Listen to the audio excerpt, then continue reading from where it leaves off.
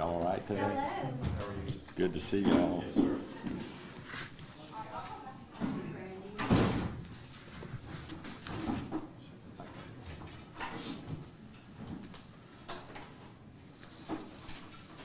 Everybody ready? Y'all ready? Whoop.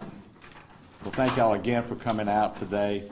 I'll start off and try not to take too much of your time. Just want to let everyone know that we are making progress in Livingston Parish. We started off with over 57,000 people without power. We're down to 46,974 as of an hour or so ago. Those numbers are steadily getting better for us. Denham, Walker, Watson area primarily, where there was less destruction than obviously on the east and southern side of the parish. So things are beginning to get better. And while I'm mentioning that, I do want to say again another little word about generators. We're getting a lot of calls on our hotline number about generators going bad. Keep in mind that these little generators that are bought at Home Depot, Stein's, and all these other little places are great little generators, but they're not designed to work 24 hours a day with a heavy load. They need to be turned off, cooled down for a while. Please check the oil and those kind of things. And of course, as you know, always keep the exhaust facing out away from your home as much as possible. But we're getting a lot of calls on that, so I wanted to mention that. We still have the shelter at Live Oak, Old Louisiana Highway 16. We did have earlier this morning, I think around 68 in the shelter. We do have 2 pods open now in Denham Springs and Albany. These are operated and run and maintained by the National Guard. We sure appreciate them. By the way, the National Guard is more than doubling their force in Livingston Parish today. That's good news. But the pods are at the old Albertsons at the corner of South Range in Florida and at the Bethlehem Baptist Church at 29350 South Montpelier Road. We're hoping to get 3 more pods and throughout the different parts of the parish, and we will announce those locations and times as soon as we know that they're ready to go. The parish is continually delivering commodities throughout the areas of the parish, and most people are fairly familiar where those are. Do we have a list? I'm not sure if we have a list. No, not right now. Okay, we will get that to the press as soon as we can get that list confirmed. I am being asked about this, and so I do want to mention the debris contract, as I said the other day, was initiated. They did change gears a little bit on me and double up their staff, their crews, so now they are going to be picking up as they're going through cutting, and that's good news for our parish. Please don't put in the ditches. Please don't put in our ditches. If we have any more rain, the last thing we need is debris piled up in our ditches more than what's already there now that we're going to be going around and hopefully getting out. So please, please don't do that. We need those clear.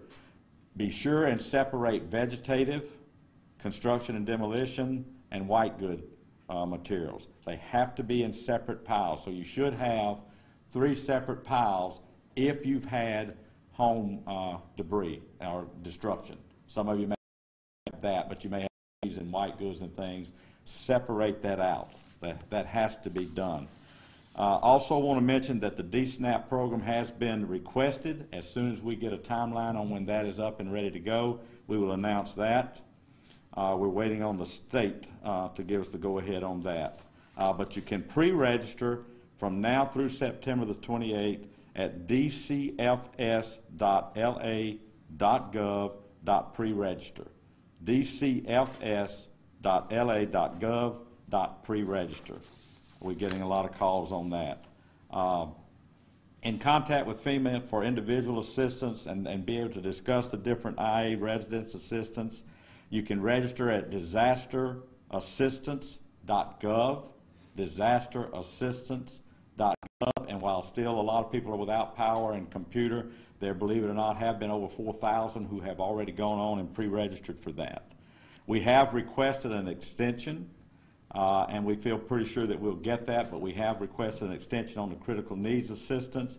This is for things like if your food ruined in your refrigerator, those kind of things, you can qualify up to $500 on that. That number is 1-800-621-3362.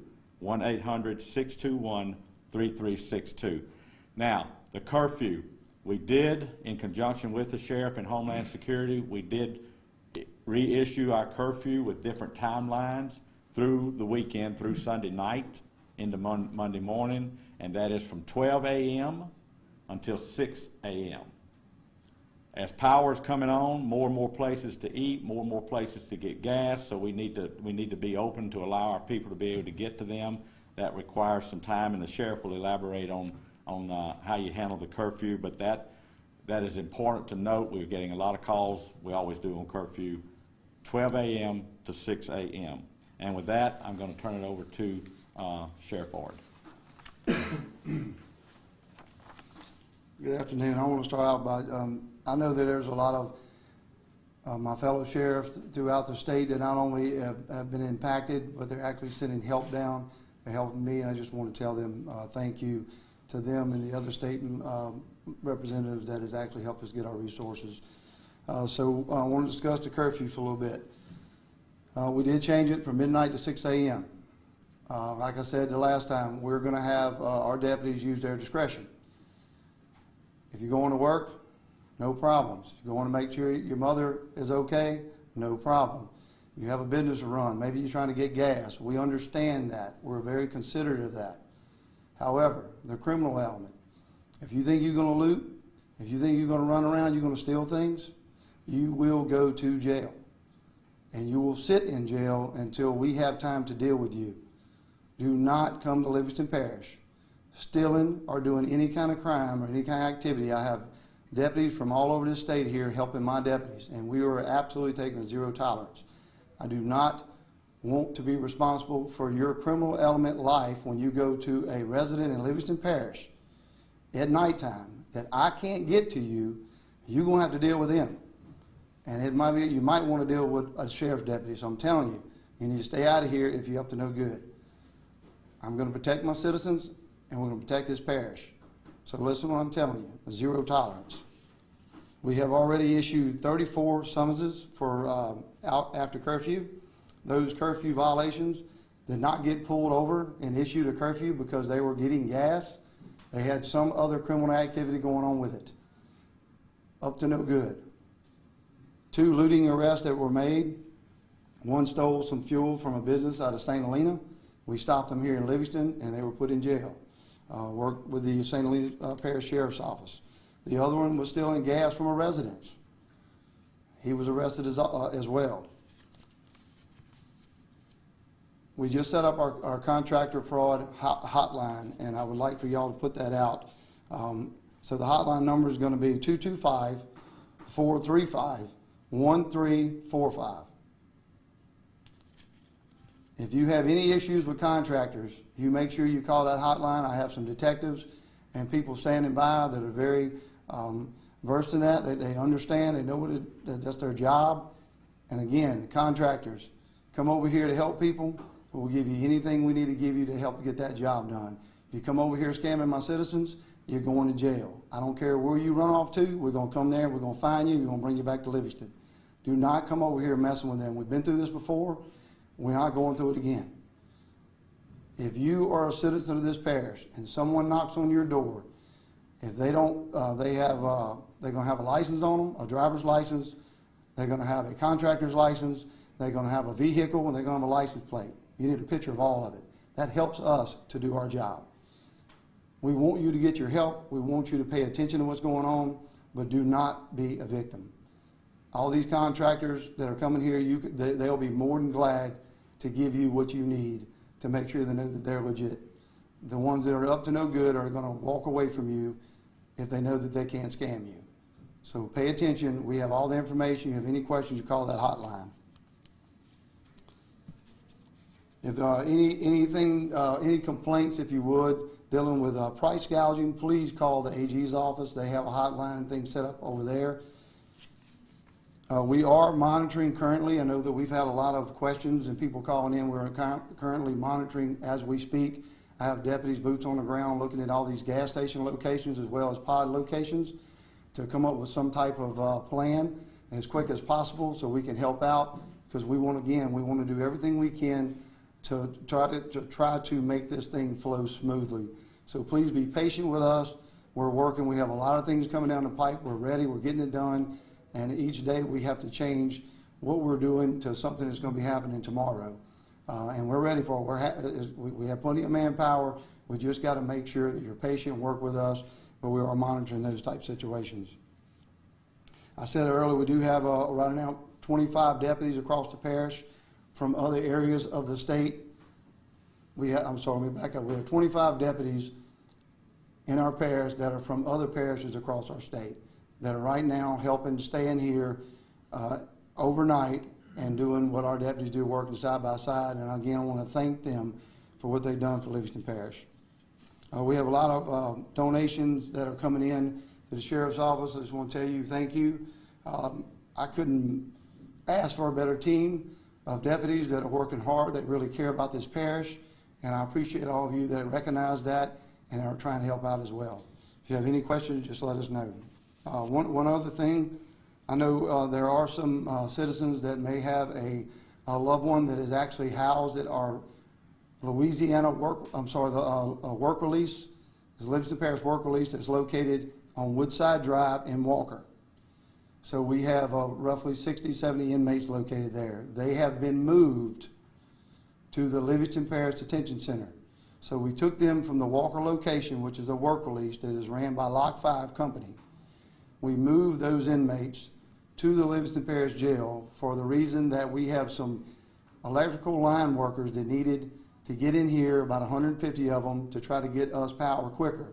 So we were able to house them there, making this little plan, and so that move was made just a little while ago. So if you can't get them on the phone, that's what's going on. They've been intake right now. They didn't do anything wrong. They're still going to be able to go to work, but we have to change plans because it's very important that we get power. So any resources I have at the Sheriff's Office, we're going to give it up to get y'all electricity and the things you need to get going. So I just wanted to let y'all know that. And again, if you have any questions, you can call us. Demko. Yes, sir. You're up. Thank you, Mr. President. Sheriff R., just to mention, we are super thankful for him sharing his facilities with our workers. It's a great need. We all know power restoration is a great need, and it's great that he has a system in place to safely move these inmates and these trustees to get them in a safe spot and to get us a place where we can feed and house our men. We told them we wouldn't keep them there longer than they should be unless Sheriff Ard feels like he needs to keep them detained. So, but they're just kidding. There are a lot of great guys. Just to report on Livingston Parish at DIMCO. System-wide, DIMCO has restored power to 53%. That's over half of our membership. Damage to our system was hundreds of poles and lines down. We know that, stripped poles. But also to mention the flooding continues to limit access to certain areas. Those folks will be restored when it is safe to get in and get out. We know that the community can be unsafe if we try to make a restoration when there are high waters. Let's see, 29,000 meters are out. Just to give a number to Livingston Parish, 29,000 meters are still out, and 16,300 have been restored. Distribution feeders will be made hot when the substations are made hot. So when we get that power to a lot of our larger substations, that's when we begin to energize those substations, and we can troubleshoot from that point on. So it goes from larger to smaller in that restoration process. Crews are working in the LIGO area today, and they're hoping to power up this evening or tomorrow. We're working the LIGO South Circuit and the circuits to restore businesses in that area as well. The Denbury, many of your viewers are familiar with Denbury substation, is being worked as well. And this substation will go towards the LIGO area, or it gets its power from that LIGO area. This is estimated on the 5th to the 7th, sometime in there. Our Holden station is going to take weeks. It is devastation in that area of Holden. One other, certainly, that we want to mention, the Killian area is having progress, but it is being hindered also by that high water in the area from the river. So at this time, I'm finished, but we'll do some questions after. Thanks. Our friend, Miss Energy. Thanks, President Ricks and Sheriff Ard, for this opportunity. When we were before you the other day, we told you that we were 60% assessed. And so now that we're 100% assessed, I can give you some numbers from that assessment. There were approximately 300 poles down, approximately 900 spans of wire that were down, and the 900 spans of wire, 500 spans of wire had vegetation issues. And we had over 100 transformers that need to either be replaced or repaired. This morning, we released to the media and our social media platforms the restoration, estimated times of restoration. For Livingston Parish, for our area, we are striving to get the vast majority of our customers restored by September 7th. Keep in mind, this is just an estimated time of restoration. We all know things can happen. Data and what we know, we're comfortable that we can get the vast majority of our customers on by September 7th. For those that can take power, for those that can receive electricity, we're going to try to get you on. We continue to ask you guys to be patient with us as we continue to rebuild our system as efficiently and safely as possible. Thanks. Thank you, ma'am. All right, my Homeland Security Director, Ms. Brandy. All right. Mr. Layton covered most of what I would discuss, but I just want to reiterate some of what he already went over. I want to talk about what's available to the citizens of this parish. So as he stated, there's 2 pods opened currently. I have requests in for 3 more in the southern part of the parish. We're just waiting on approval for those. Right now we have the one in the old Albertsons parking lot at the corner of South Range and Florida Boulevard in Denham Springs, and the other one is at Bethlehem Baptist Church in Albany, and that's at 29350 South Montpelier Road. I also want to talk about that DSNAP. The state has to issue kind of like a declaration for DSNAP. That's in the process, but it hasn't come through yet. Like Mr. Layton said, you can go ahead and pre-register from now through the 28th of September, and that is at dcfs.la.gov/pre-register. And you can, like I said, you could do that anytime. And I know a lot of people don't have access to power, to internet, their phones don't work. We will continue to request extensions as we need to for all of this. And we will be setting up some stations here in the parish for people to charge their electronics. I also want to tell you about FEMA individual assistance. Like he said, you can go to disasterassistance.gov to register.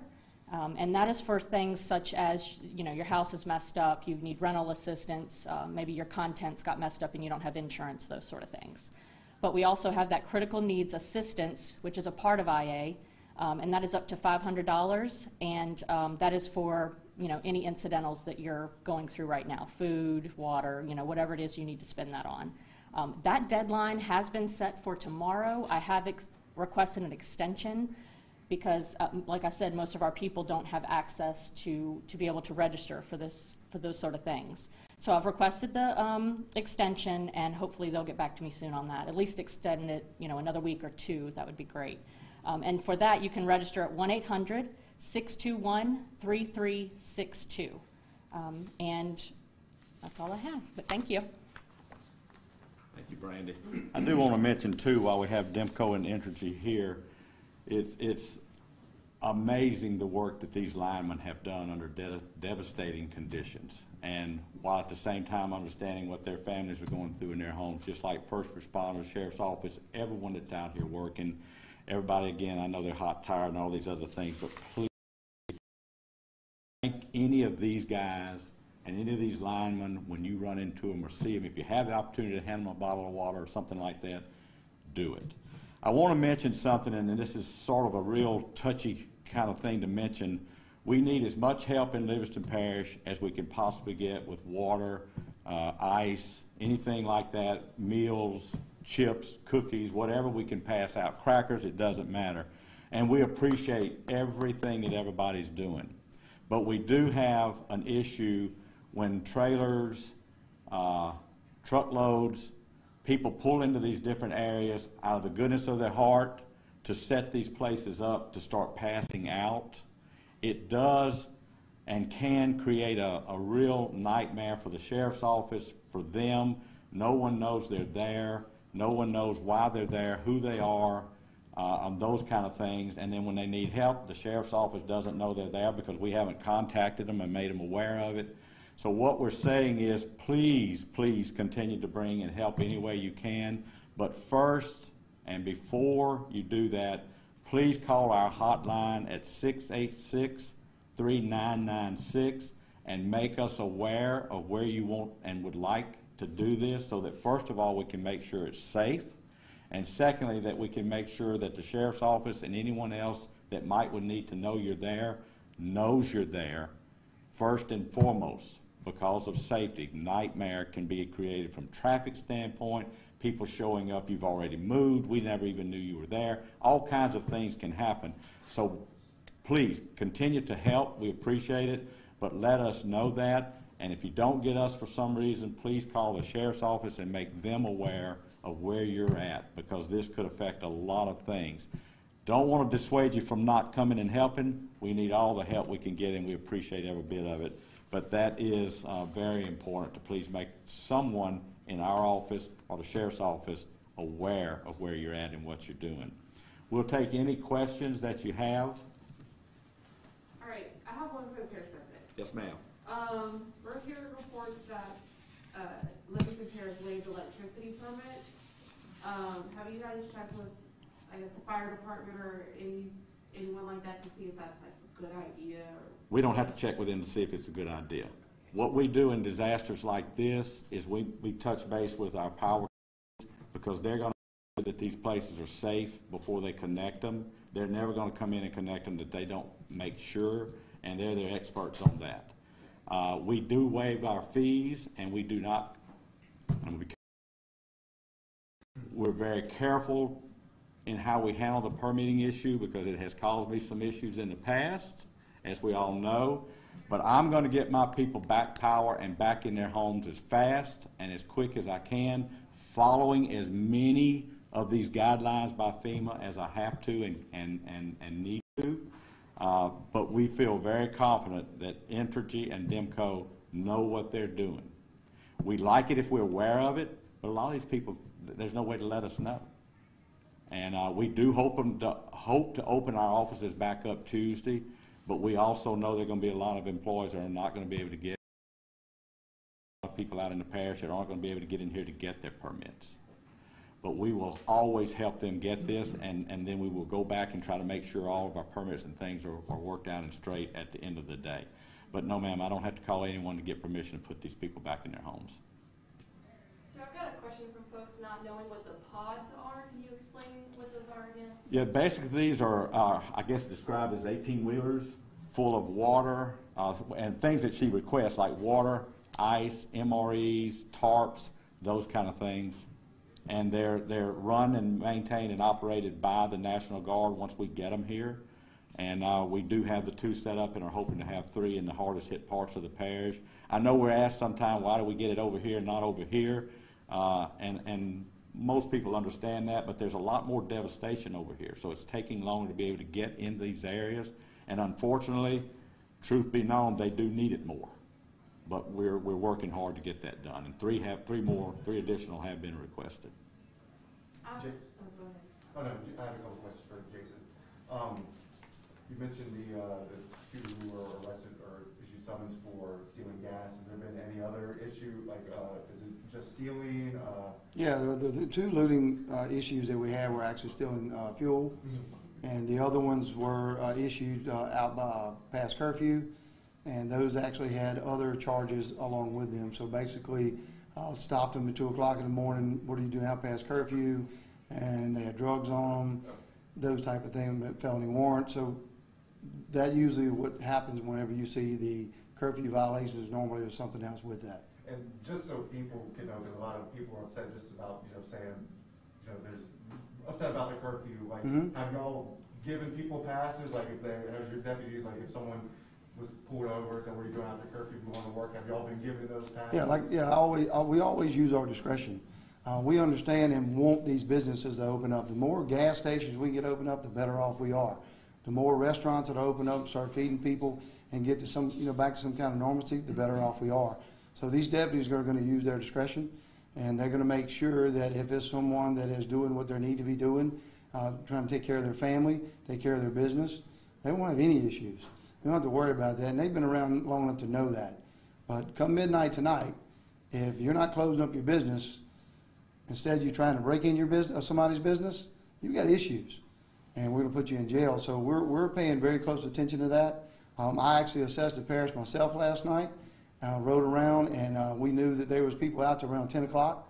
You can tell it was busy people. You had, companies working. We're not going to mess with them. Around 11, 12 o'clock, it started slowing down. People were getting home. That's why we moved it back. We feel like 12 o'clock, we let these restaurants open back up if they can. Most of them close around 10 or 11 anyway. If a gas station can stay open past 12, we'll work with them. We want people to get what they need. And so we have a lot of stuff going on. So I just want to make sure they understand what the curfew is all about, and just be patient and help us to get this done. Look, there's a lot of people that don't have any power in certain areas of this parish, a lot of them still. And they need these extra patrols, and it helps these deputies to know what's going on, stop these people, what are you doing, that type of thing. So we've already starting to have some success with that, and we'll continue to have success, because these numbers, I'm telling you, are going to grow. And my jail population is going to grow along with it. So it's going to happen. And we've seen it too many times. For Danko, Yes. quick question to Mike. Have you guys heard reports of homeowners denying access to crews, and is that slowing them down or not? We have not heard report of that at all. Okay. Yes, sir. Sure, I was wondering if you could sort of talk through your experience getting stuck in your home in Springfield and needing to be cut out before you could get out and, I'm sorry? I was wondering if you could sort of speak about your experience of needing to get, cut out of the area you were in early on in the showroom, and just to walk through kind of. When I was trapped? Yes, sir. This is nothing I haven't dealt with before. I've been here 29 years and worked a lot of storms and cut a lot of trees in my time. I knew because of the magnitude of the storm, we did something a little different. We just placed these deputies across the parish. Most of them were in our homes. A few of them here because we knew we were going to lose communication, things of that nature. Get out to assess. I knew that I was trapped, high water and trees on one side, trees down on the other. And so my mission was to get to this office along with other deputies as quick as we could. And we knew some would get here at 9 in the morning, some would get here at 4 o'clock that afternoon. So it was not only a team effort with the sheriff's office, but you had your firefighters, first responders, your community. There was a lot of people that were helping. We had a lot of trees just to cut our way out, and that's what we did. I had a neighbor that I've met before, had a tractor, I had a couple of chainsaws, and we worked our way out, just like a lot of other people had to do. And I just wanted to follow up on that. Do you know of any areas or like any residents in sort of more secluded areas who might still need to be cut out of areas like that, or are most of those folks? I don't know. I know they still have some areas. There's still the high water is now finally going down. It has presented a little bit of a challenge to get to them. So they're working, but it's down to a minimum. Thanks. One last question for you, Jason. Is the detention center, is it still running on generators, or is power been restored? I believe we just got power back a little while ago. I'm going to ask Brandy to follow up just a little bit on the pods, because we get a lot of questions about that, and maybe it will help you get information out for us, Brandy. Okay. So just to help everybody understand what a pod is, like Mr. Layton said, what we do is we request pods, and that usually comes with ice, water, MREs, and tarps. Just because we request it doesn't mean that's what we get. It just depends on what commodities are available at that time. And a pod will run until we start getting a lot lower numbers coming in. So every day it will be operational until the numbers dwindle down. So you have 3 different types of pods. A type 3 is the basic one, which is for the most part in our area, what we have to do because of limited space. Because a type 3 pod could have to have anywhere from 6 to 8 18-wheelers that we have to park. So, you know, we're limited on space on where we can get that done. I will tell you that in the beginning, on Monday, I requested 2 pods because we had 2 areas that we knew would work, and we couldn't get to the south at that point to even figure out where to put pods. And that was, of course, Bass Pro in Denham Springs, and then the church in Albany. And I was contacted and told we could only get 1 for right now. We would get another one very shortly, but we could only get 1. The reason Denham Springs was chosen was because the area was much larger and I could get a type 2, which is almost double the amount of commodities. That's why we did it, so that we could get more people covered and have more stuff available to everyone. So, and like I said, those are completely operated until our numbers dwindle down. They are operated by the National Guard. These requests go through the state. We also have to house everybody who works these, and usually that's 25 to 35 National Guardsmen that we have to try to house as well. So we will continue to get these things operational around the parish now that we can get to parts in the south. Okay? Are they, are they running the same hours, the ones in Denham and Albany? Like 8 to Yes, 6? they will be. So, and we ended up having to move the one from Bass Pro just because of logistics purposes for all the traffic that was over there, because that's where the gas was available, and then Sam's opened up. So it was too much traffic, and we moved it to Albertsons, the old Albertsons parking lot. But they initially open up at noon their first day because they come in the night before and then they get set up. So we opened at noon, the one in Bethlehem. But tomorrow they will both start from 8 a.m. and run till 6 p.m. every day. Every Okay. day, including after Saturday, like as long as y'all. As long as the numbers are good. Like I said, they keep a count every single day at the end of the day, how much is going out, and that tells them if we still might have a need the next day. And so they order more commodities and have them shipped in. Anyone else? Okay. All right. Thank you. All right, again, thank you all so much for coming. We really depend on y'all to get as much of this information. I know you have to do snap bits. I understand how it works, but as much of this as you all can get put out to the public, because a lot of them don't get to hear from us and see us every day like typical disasters where they sometimes may get to. So we appreciate it. Appreciate you taking the time to get this out. Thank you all very much. Thank you. Sheriff, Harry, President. Yes. Everybody stay. We had a late arrival. Just there's traffic out there. I don't know if y'all knew. So you need. Sure.